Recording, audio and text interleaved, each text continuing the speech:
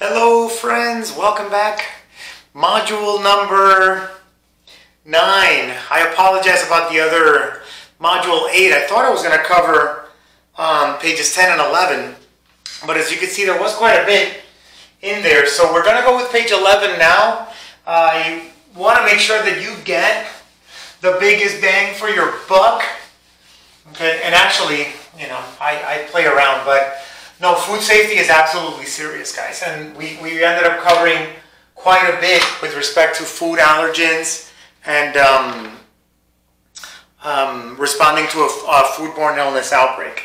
So I jest, I kid around, but it's absolutely a life and death situation. So we're on page 11 and we are looking at the safe food handler, right? The safe food handler, right? Because everybody that comes in contact with food has a critical job, okay? Why does everybody have a critical job? It's like literally right on the top of page 11, okay? Because we all have, so why is it so critical? Right? And I love that it's the very first line item. Actually, I'm gonna stay there, right? So look at that. Food handlers. And believe it or not, that also includes people that the busboys, right? That run dishes back and forth because their hands are coming in contact with those plates. Food handlers have the potential to do what?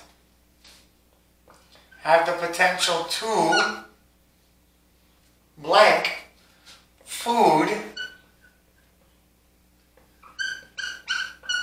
when they have been.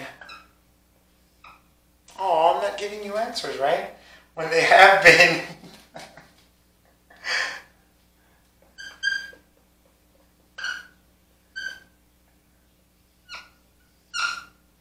look at that. You want to play hangman? There's quite a bit of information that belongs in there, right? So what are we saying? Right? Food handlers have the potential to, what do you think? I have something, I have the potential to contaminate food when they have been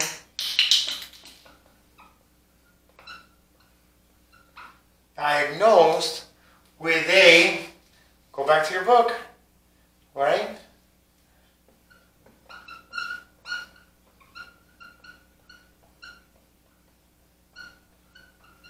So what are we talking about? If you remember some time ago, the big 5 illnesses, what do we refer to it as? Perfect. HES-N, or send sick employees home now. Okay, so what is a manager's job?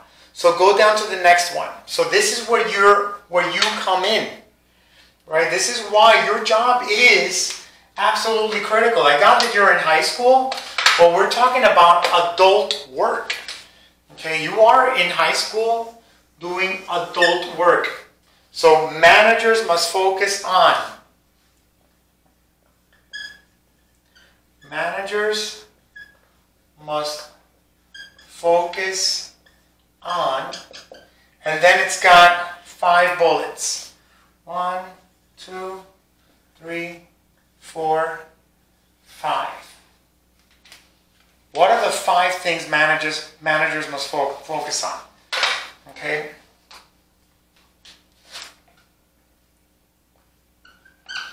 Personal, and I'm going to truncate them because they're a little long. Personal hygiene policies. So personal hygiene policies. Right now I'm wearing 2 of the personal hygiene policies. I'm telling you right now, I'm not wearing shoes, okay? I'm barefoot. But if I was wearing shoes, what would be the best shoes to wear, right? So that would be for personal protection equipment, PPE, not for this. So a personal hygiene policy means this. I'm covering my hair with a baseball cap, right? Can I wear a baseball cap when I'm cooking? Yes. What is the condition for the baseball cap? And I intentionally showed white to show that the cap is actually, other than a little, smudge from my skin, right? It is what kind of a baseball cap other than white? It is a clean baseball cap, right?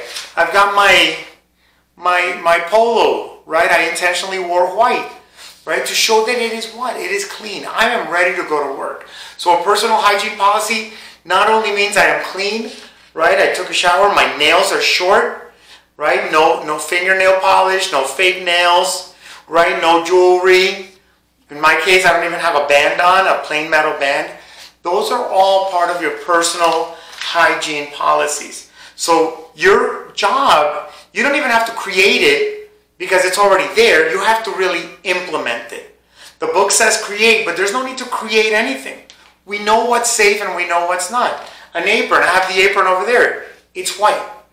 Okay, so that's what we're talking about. Number 2, train food handlers on personal hygiene policies and retraining them regularly, right? So step 2 is training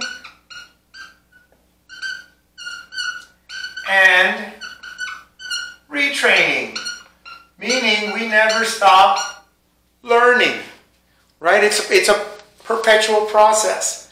Number 3, model correct behavior, right? So I'm a teacher, right? What kind of behavior should I be modeling? Should I be bringing drugs and alcohol to the school? Should I be doing things that a teacher would normally not do? Are there teachers like that? Absolutely, sure, right? No doubt. But is that modeling correct behavior? No, right? So if I don't model correct behavior, what kind of behavior can I expect from my team members? Horrible behavior, right? So you are the food manager. You've got to model correct behavior, right? Model correct behavior, which is another way of saying role modeling, right?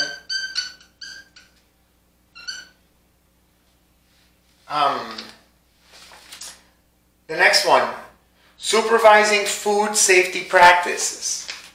So you've got to do your job, right? Supervise food safety practices, supervise personal hygiene, supervise or conduct the training.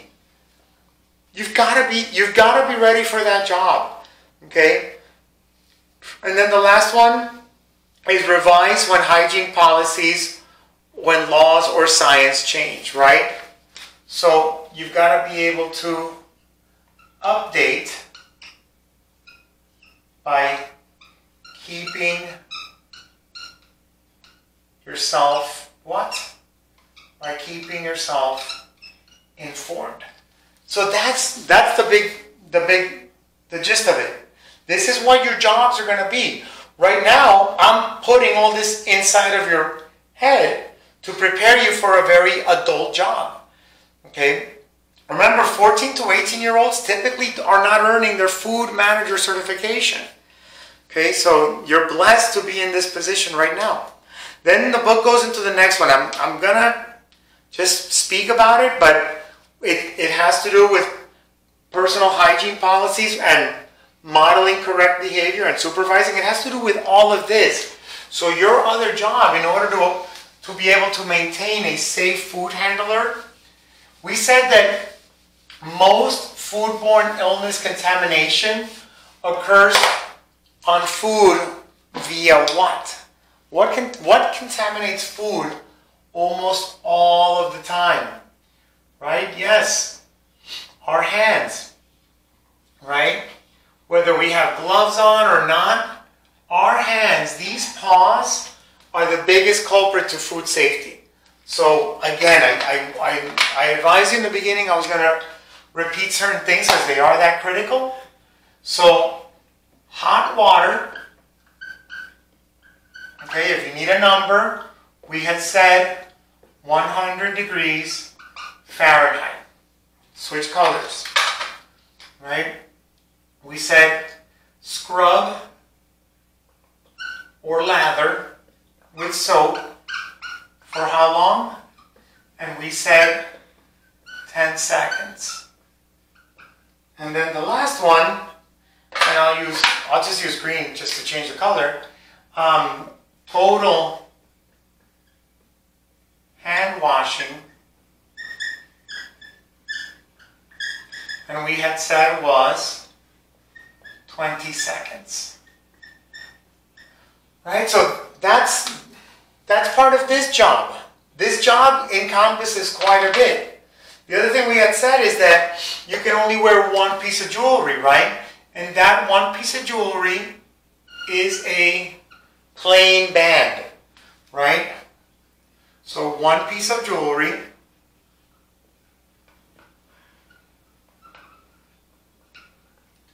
and that is a plain band / ring. So that's it, right? Can I work if I've gotten a cut on my finger? Can I work if I had a cut on my finger? The answer, if you remember, is, what was the answer? Can I work with a cut? The answer was, whoopsie-daisy. The answer was yes, as long as it's not pussing, oozing, infected, nasty, gooey, drippy, right? So I would need, if I have a cut on my finger, okay, so I'm going to put the word cut, right? I would need a Band-Aid, and then I would need a finger cot, which is basically a little bandage that basically is like a one-finger glove, and it would cover that finger. And then over that, I would put on, and I'm just going to use red because I don't have any more colors to go through, then your gloves, right? So then your glove would cover the entire hand once you have that on. So those are not cuts. I apologize for the color. But can I work with a cut? Yes. I need a bandage. I need to take care of that cut.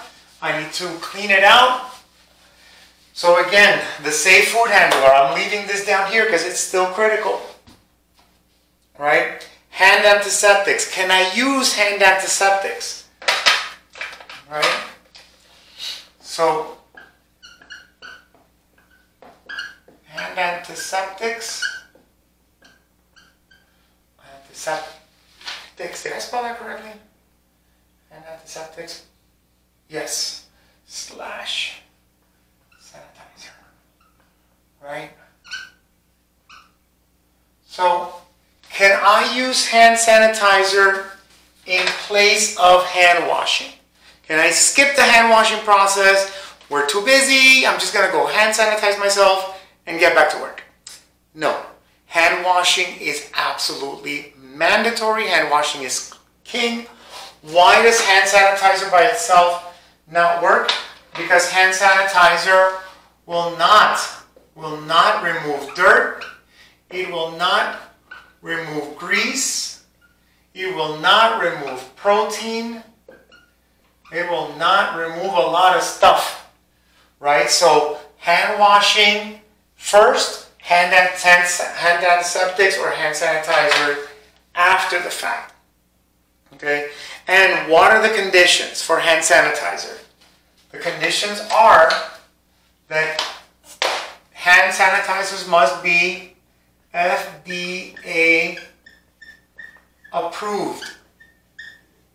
Okay, the cheapest one is going to be your best option.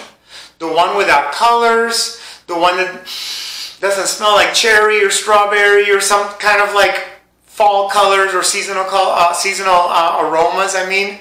Right, so usually the cheapest hand sanitizers are going to be the best. And remember that with hand sanitizers, they must be, so hand sanitizers must be safe for human consumption. Whoopsie. Human consumption. Okay, because if it gets into the food, you need to know that it's not going to cause anybody some harm as they ingest it. Okay? Perfect. So again, we covered that. Nails must be short, clean, no artificial nails, no fingernail polish, etc. We talked about gloves and finger cots, right? So I said if I have a cut on this finger, I would use a finger cot over the Band-Aid, and the Band-Aid is going onto a finger that was already taken care of, and then a glove. I was at a sandwich shop. It was actually a delicatessen. It was a deli, and I saw that the guy preparing my sandwich was kind of trying to stay out of sight. So he made it more noticeable that he was hiding, right? So when I started looking at him, I'm like, what's going on, right? And I realized he had this huge cut on his finger, and instead of stopping and taking care of it, he was making my sandwich with this cut. So I took the sandwich, I went to the end of the register, and I just left it. I just put it down. I said, I regret not having said anything, but I wasn't in the food safety business at the time, and I just left it there. I'm like, I don't want that sandwich. Really, knowing what I know now and knowing what you know now, be polite when you do say something. Hey, I notice you have a cut. Would you please put a glove over that? Again, so why did he do that? Because he didn't have a manager or a supervisor or a role model that was prepping him to be a safe food handler. Was it a nasty sandwich guy? No, he was super great, right? But he didn't have this. He was missing this. So that was years ago. I was young, much younger. I'm not old either right now, right?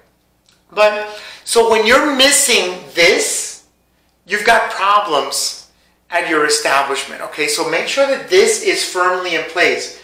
You want to make sure that everyone is a safe food handler, and that's taking place. Otherwise, you're going to get, you're going to put your customers at risk. You're going to put your establishment on the line, because back then we didn't have the cell phone to record it, and somebody, and that's the thing, fix a problem. As soon as a customer goes to you, thank them. I mean, be so thankful that a customer took the time to point something out for you, right? We take things personally and we get all defensive. So we talked about personal hygiene, which is further down. We talked about jewelry and aprons, right? Being clean. A clean baseball cap is okay, right? Oh, here's one. So you notice I'm keeping the header and the footer, right? Because that is absolutely critical.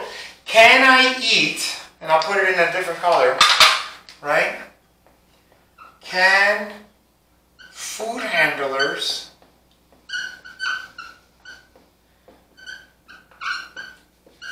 eat at the prep table? Meaning they're actually working, right? And notice I said, can they eat at the prep table? So while I'm making food, can I be eating? And the answer there is no. No eating at the prep table. Let's change one word, right?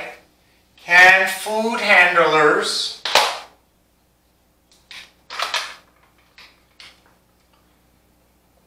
drink at the prep table?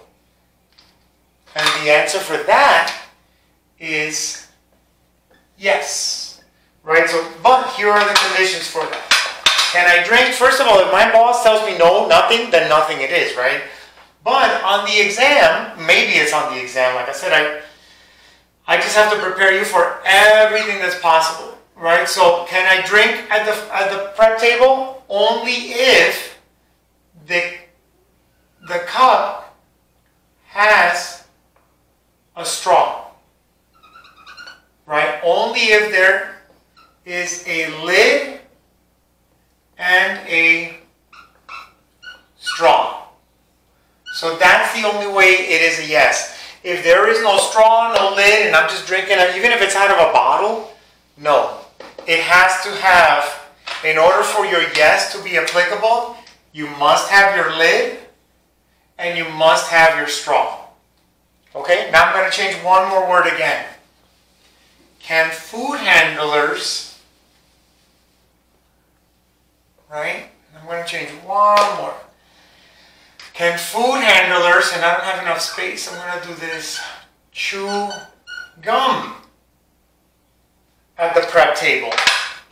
And the answer is no. Because as you're chewing gum, a little bit of saliva is being sprayed out. So, you got what's going on. The only activity you can do is drink.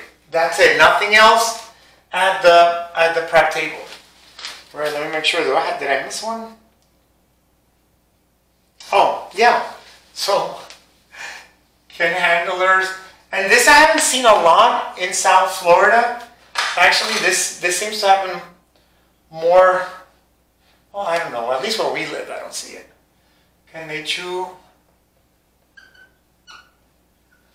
Did I spell it correctly? Yeah, almost. 2 C's. Chewing tobacco, right? That's when they kind of put in their gums. No chewing tobacco either, all right? So can they chew tobacco at the prep table? And again, for that, it's no. By the way, on a separate note, chewing tobacco is like almost guaranteed cancer of the gums. Okay, it's horrible to see someone that has lost their gums and their teeth and everything because the tobacco is just sitting there on their tongue, under their tongue, or in between their gums and their lips. I mean, tobacco products are horrible. Chewing tobacco is horribler. Okay, it is awful. Okay, so if you know of anybody that has that little nasty habit, go online and look at some people with cancer of the gum due to chewing tobacco. Pretty nasty. All right, so I'm still on the safe food handler, and actually we're now on page 12. So I'm just going to put that up here because page 12 has a little tiny bit left of the food handler. And it's something we had already spoken about, but it's important for you to revisit it. Whoops. Let me put that here. So we're talking about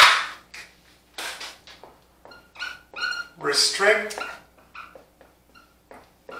and we were talking about exclude, right? So which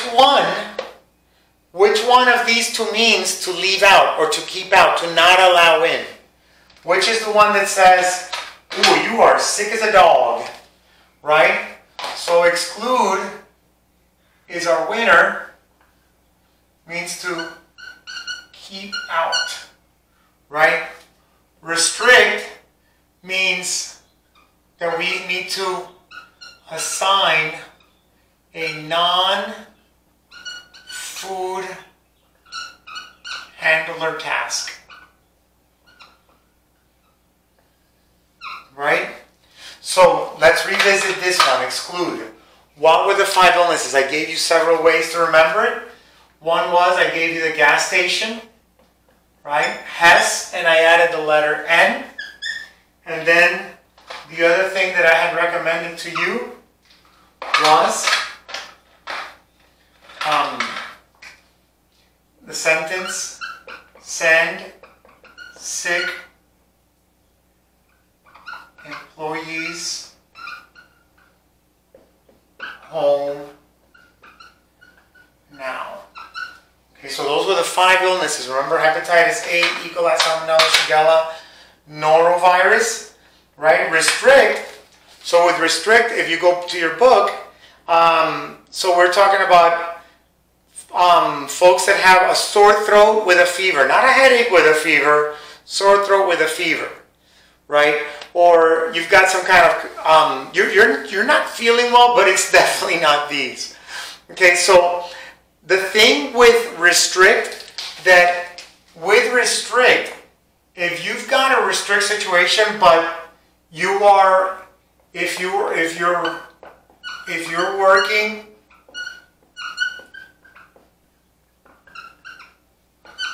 with high risk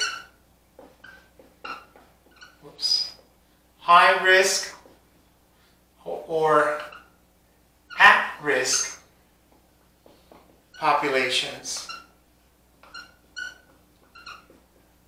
right, then you really need to treat it like that, okay? Because, so we're talking about children, senior citizens, pregnant women, and people that are with a compromised immune system. So where would I have to treat restrict as exclude? I would treat restrict as exclude if I'm working at a hospital, a senior citizen daycare, a school cafeteria, right? Whether it's elementary school, grammar schools, right? Even the high school systems. If you're not feeling well, you've got to treat it as an exclude. So those folks need to not be working in the establishment at all. All right, awesome. So that is page 11 and a little bit of 12. Again, I covered it all, but please refer to your booklet, and I will see you next time for, what is it, module number 7, 8, this was 9, 10, module number 10. And on module number 10, we are going to be jumping on page 13, and that is the flow of food. Okay, we're following a page at a time, give or take. Thank you so much, ladies and gentlemen. Lots of learning going on, and I appreciate every time you log on and take care of your videos and your assignments. Be blessed. Talk to you soon. Bye-bye.